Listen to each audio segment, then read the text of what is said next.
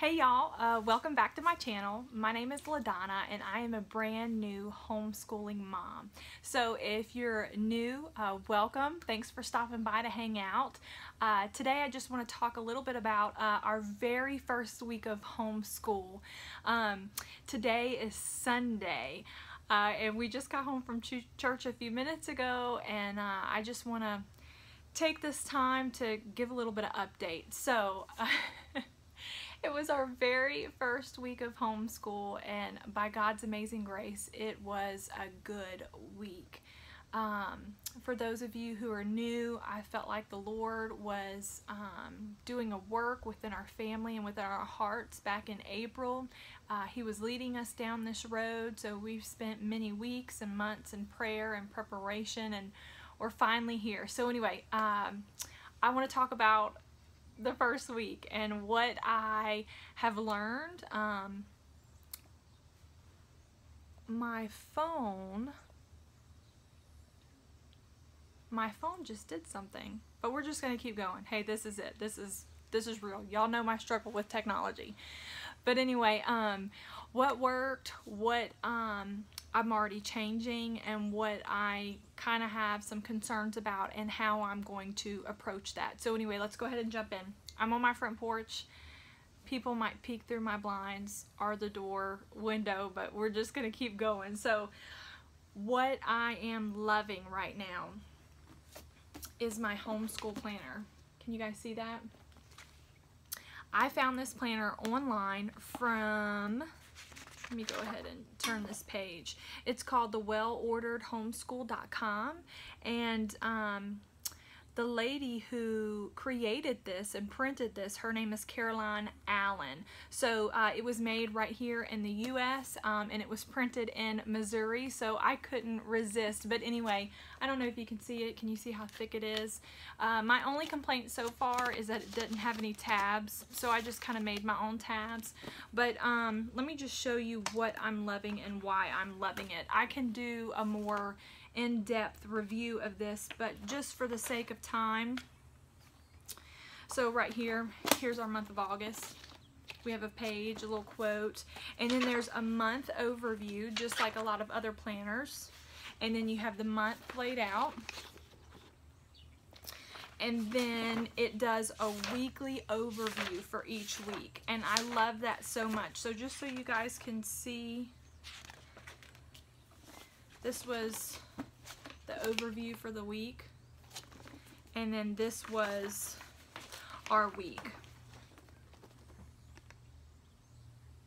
So how I plan to plan, Lord willing, I am going to write down what we do on a daily basis. Now, before we started our homeschool, what I did was I used, I think her name is Megan Phillips. She's over at Homeschool 101. She has some just free templates. She's got some, I'm trying to think of what she uses, Excel, I think. Anyway, she has a program or a template, and she created a year at a glance, and basically is you take a week at a time. So that's how I planned our school year. I just look at the week, I know what we need to do and what we accomplish and finish. I write it down right here. What I also love is in the very back, there is a habit tracker for mom. So you can kind of see that. I love this because there are some things that I do personally. Obviously, you know, there are things that I can't do every day, but I want to do them as often as I can and as much as possible. So it's just a great way for me to keep track. And now that we're kind of getting back into a rhythm of life, I wanted to make sure I was getting back into a personal rhythm as well. So this is just a great resource. I love it. It has been so helpful to me.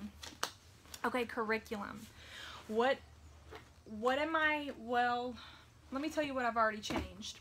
So in our morning basket is whenever we do our Bible, and we also have a missionary study, and that's also when we do current events. So Bible time, I don't know if you remember when I did I told you we shared curriculum choices for my 5th grader, and I talked about how with my 3rd grader we were going to use the level 1 more than words. Well, just praying and thinking, I felt like the Lord wanted me to go ahead and get another level 1 for my son instead of a level 2. I was originally going to do a level 1 for Annabeth and a level 1 for and a level 2 for David, but the more I got to thinking and praying, the more I realized that they were going to be doing that separately, and we weren't going to be able to do that as a group, and I really wanted to do it as a group. So my son is a 5th grader and he has a level 1. I don't think that is a big deal, because this really isn't you know, it's not their core curriculum. This is Bible, and I just feel like when it comes to scripture, when it comes to theology, when it comes to doctrine, you know, if we're not explaining it in a way that a 6-year-old can understand it, then we're doing it wrong. So I don't have a problem with simplifying it in a way that we can all understand. And it's actually been a really good thing, because we've had some really amazing discussions. Like this week we talked about the Trinity, and how God is 3 in 1, and then we did a character study on what it means to be humble. So it was just really, really good. We're really loving it, but that is the change I've already made. Both of my kiddos are on level 1 for more than words, instead of my 3rd grader being level 1 and 5th grader being level 2. We're both on level 1, so we really like it. It's really fun, and it has just sparked incredible conversation. So what else are we loving? We're loving our missionary study. Pretty incredible. So this is a missionary study. It focuses on 12 different missionaries, and it is a 36-week curriculum. So this week and then for the next 2 weeks we're talking about Hudson Taylor, and it has just been phenomenal. I really love we're reading a book, but then there are also just different activity pages. And this past week my kiddos got to learn about China, and they got to learn about the different religions there and the languages that they speak, and you know, where they are in the world and their flag and those kinds of things. So it just kind of makes it more real and relatable for my kiddos. So we have really enjoyed that, and of course current events. It's current events.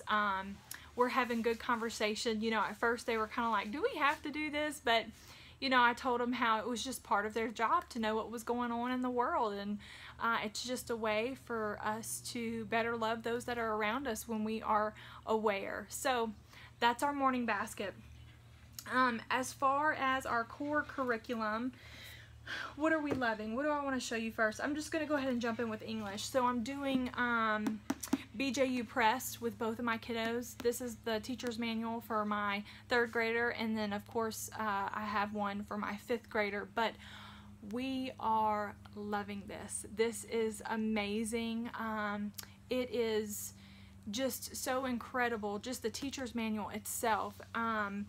How clear it is. Everything that I need to say is there. Everything that I need to teach is there. It doesn't leave me wondering or questioning. There are just incredible extra resources that are available, and it's just so simple. It's simple for me, it's simple for my kiddos, and it has not been a struggle. This is amazing, and I'm so glad we went with this.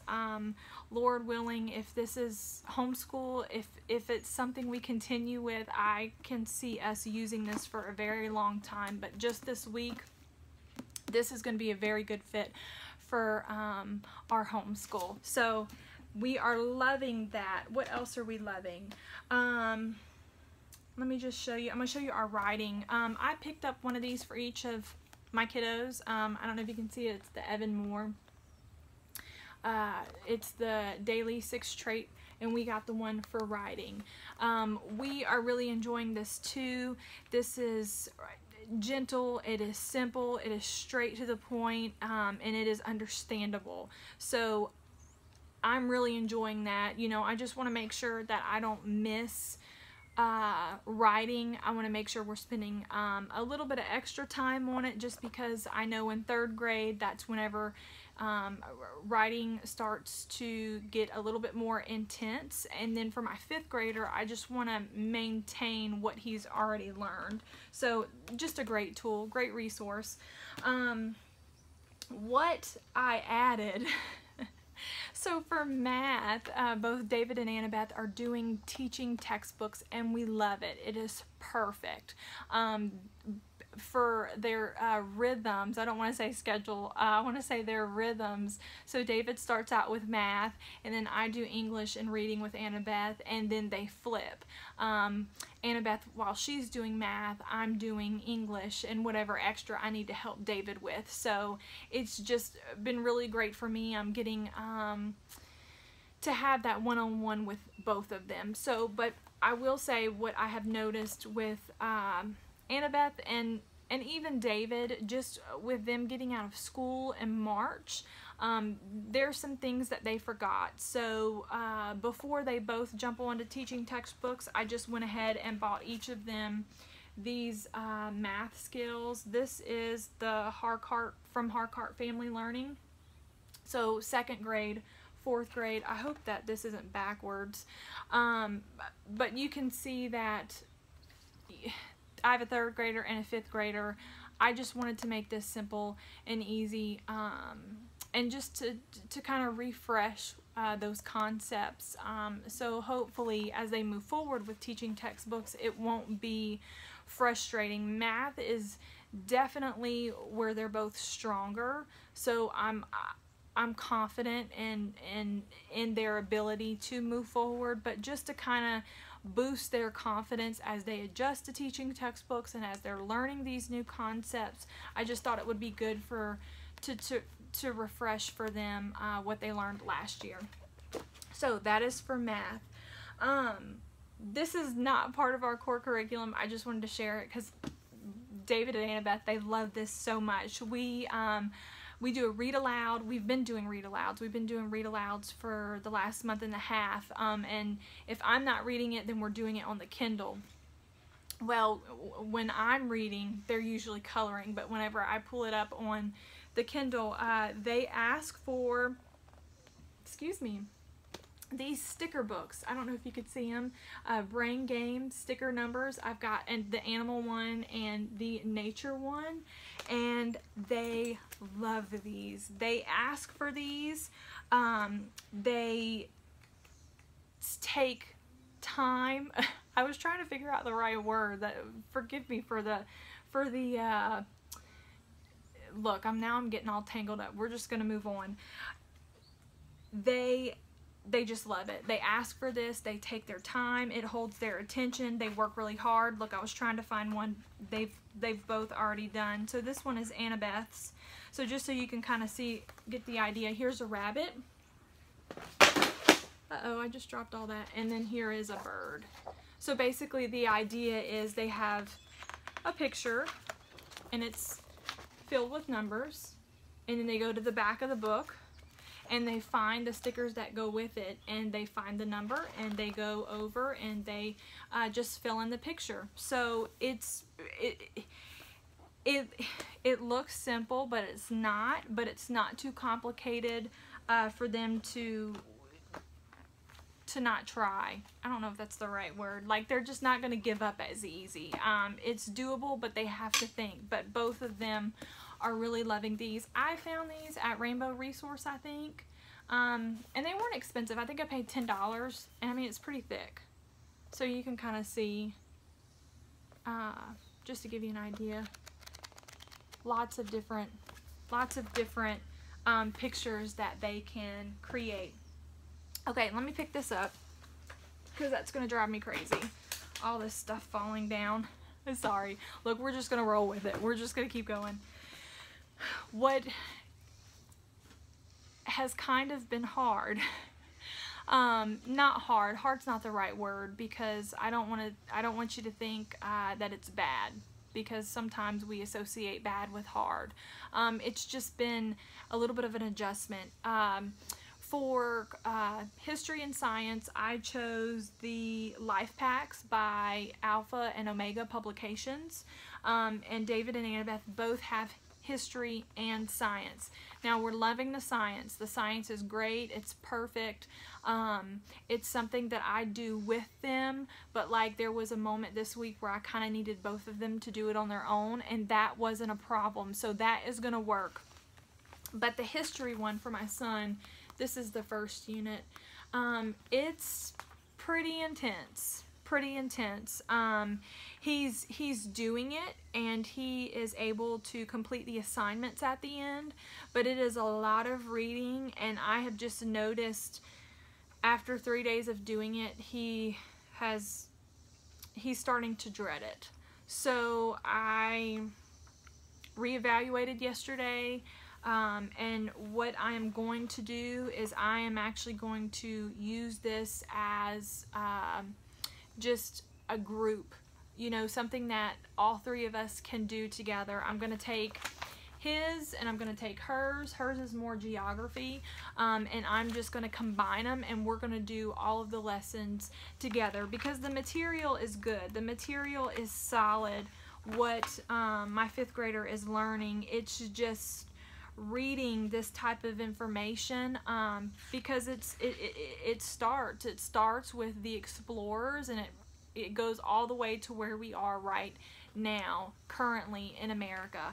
I mean, it is American history, so I just think if we could do it as a group, he would get more from it. And then also Annabeth, hers is geography, so I really think that he would benefit from that just like she would benefit from what he's learning. So we're just going to make this a group study. We're going to keep it, but we're just going to use it in a different way.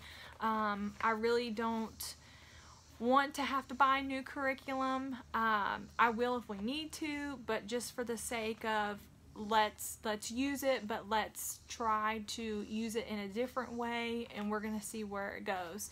So I think I've showed you all of my goodies. I'm just trying to look, but anyway, that's where we are. Week 1 was a great week overall. I learned a lot about my kiddos. They learned a lot about me. I learned a lot about how they learn. I learned a lot about you know, my teaching style, and just the commitment, and I can already see a difference after 5 days, so I'm really excited about that, really hopeful, really looking forward to it.